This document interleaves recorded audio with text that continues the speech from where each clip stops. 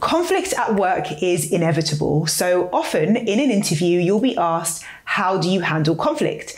Today, I'm going to give you an example answer to that interview question so that you can give an effective example answer in your own interview that shows that you can handle conflict, resolve it, and clearly show how you do that. So by the end of this video, you'll have the questions that you need to look out for in your interview, how to structure your answer, and also a solid example answer and a ton of useful resources to help you pass your interview. If you're new to the channel, welcome. I'm Amri Celeste, an interview coach and HR recruitment specialist. I cover tough interview questions and answers on this channel. If you want to connect with me on social media, then it's Amri Celeste on LinkedIn and on Instagram as well. And don't forget to like and subscribe. It's a huge help to the channel.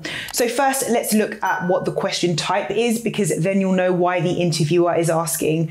So how do you handle conflict is a behavioral interview question. Behavioral interview questions are questions about your behaviors, which might sound obvious, but it can be difficult to work out when you're sitting in an interview hearing the actual question. So whereas a situational interview question might be, tell me about a time when, or a situation where something happened, behavioral questions are more about your character. So how you work with others, what your goals and aspirations are, and how you handle failure or difficulty. So your answer tells the interviewer how you handle disagreements, difficult situations, and similar. And it also tells the interviewer your perspective on conflicts as well as your ability to relay how you handle and resolve them. So if you're being asked the question, it's not necessarily because there'll be conflict in the actual role. They may just want to know how you interact with others, maybe groups of people if you'll be working in a team. Or it could be a kind of role where you might be engaging with multiple people with varying different personalities, which can sometimes result in conflict, such as a manager of a team or a complaints handling role. You could be exposed to conflict in that kind of role too. Or HR, human resources, is a role where employees may come to you with conflict-related scenarios or queries that you need to look into or resolve. So anything similar to those types of roles might invite this type of interview question. Now, if you actually are going for an HR or human resources role, you can check out my jobs in HR or recruitment playlist here and look through those videos to get an idea of the questions for your HR or recruitment interview. So if you struggle with behavioral questions, then you can check out this video covering the top behavioral interview questions and answers. There's tons of examples in there, and I'll also link that video in the description box below this video. Now, you may not be directly asked, how do you handle conflict? You might be asked, how do you deal with conflict? How do you handle conflict at work? How would you resolve conflict with a coworker? Tell me about a time when you had a conflict at work. You might be asked about dealing with difficult people at work, dealing with difficult coworkers. So be prepared to answer similar sounding questions, because you can usually use the same answer or a very similar answer for all of them. What not to do. When answering this question, it's really important that you avoid giving answers that are too vague or too generic. For example, saying, I always try to be respectful and compromise. You can include this as part of your answer, but it doesn't give the interviewer a concrete example of your conflict resolution skills. And definitely avoid saying, I don't get into conflict. It's one of the common interview mistakes. And as I said at the beginning of the video, conflict at work is inevitable. It's sometimes not your fault or caused by you, but you still need to demonstrate how you handle it if you ask this interview question. So let's look at a strong example answer. I believe that open and honest communication is the key to resolving the vast majority of conflict. If I've encountered conflict at work with a colleague, I try to understand their perspective and address any underlying concerns. I also try to be open and find a compromise and a solution that works for both of us, even if I'm not 100% happy with it. In the past, I've found that setting aside time to have a one-on-one discussion can be very effective. And during any conversation, I listen actively and stay respectful, even if I don't necessarily agree with the other person's point of view.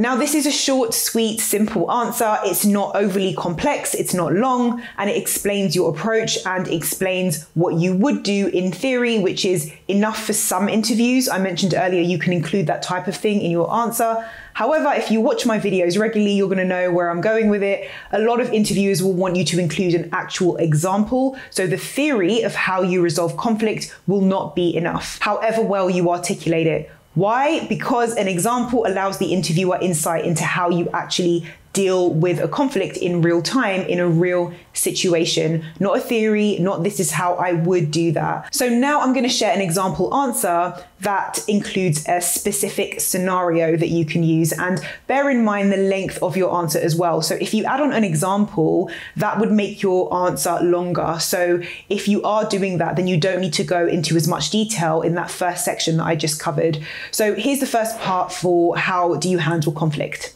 I have a colleague who has a very different communication style to me. I'm quite responsive and prefer to keep everyone looped into updates and changes while I'm working. My colleague is more focused on powering through work as opposed to emails or meetings to keep everyone in the loop along the way. I was assigned to work on a project with this colleague. So I've specifically chosen a situation where you've kind of snuck in that your communication style is responsive, which basically means that you respond quickly, regularly, and positively. Because in most jobs, a responsive style is preferred over radio silence or working in a silo, which means kind of isolating yourself. It demonstrates a collaborative approach to working and communication. And if you're being asked this question, it's likely that the role you're interviewing for requires a collaborative style. Now, you might have noticed already, I'm using the STAR method to structure this example. What is the STAR method? Also known as the STAR technique. STAR stands for situation, task, action, result. The STAR method automatically puts your answer into story format without you having to think about it. And that is one way to make your answer super memorable.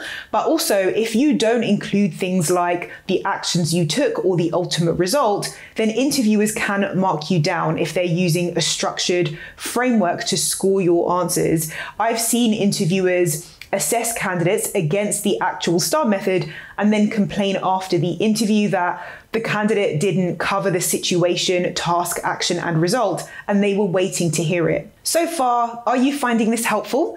If you are, then do click like, subscribe, and leave a comment. It's a huge help to the channel and ensures that this video will show up for more people looking for this question. And you can also buy me a coffee if you're getting results. That also helps to keep the channel going. And there's a link in the description below on how to do that. So the next part of this answer is the task. As part of this project, our team was responsible for presenting results to the client, and we needed to make sure that all of the deliverables in the project were completed on time. I noticed that my colleague was not responding to my emails or messages in a timely manner, which was causing conflict within the team, causing delays and putting pressure on the team. So in that section, you're just showing the task part of the STAR method. So what needed to be done or solved, or what you needed to do. Now, if you do get tired of feeling nervous and unsure during your interview, then do join my interview mastery program. It's designed to address these concerns plus more, like learning how to sell yourself, feeling confident in your interview, and dealing with brain freeze and getting rid of interview nerves and anxiety. So if you do want recruiters to prioritize you, there is a link to my interview mastery program in the description box below this video. So the next part of the STAR method is the action.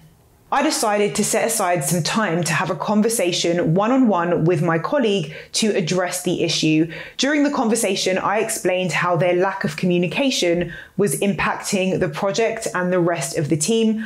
I included the delays and the extra pressure as a result. Your action, especially when it comes to questions like how do you deal with conflict, has always got to center around communication, particularly for interpersonal conflict, such as personality differences, misunderstandings, or competing goals. So the last part of the STAR method is the result.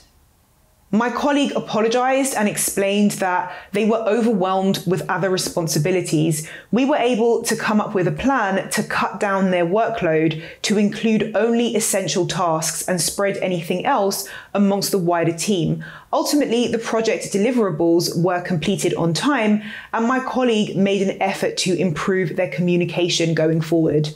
Now, if you thought that I was done with resources to help you pass your interview, you are sadly mistaken. So here are the top 20 interview questions and answers in this free guide that I've created for you. It's free, as I mentioned, and you can grab it in the description box below this video.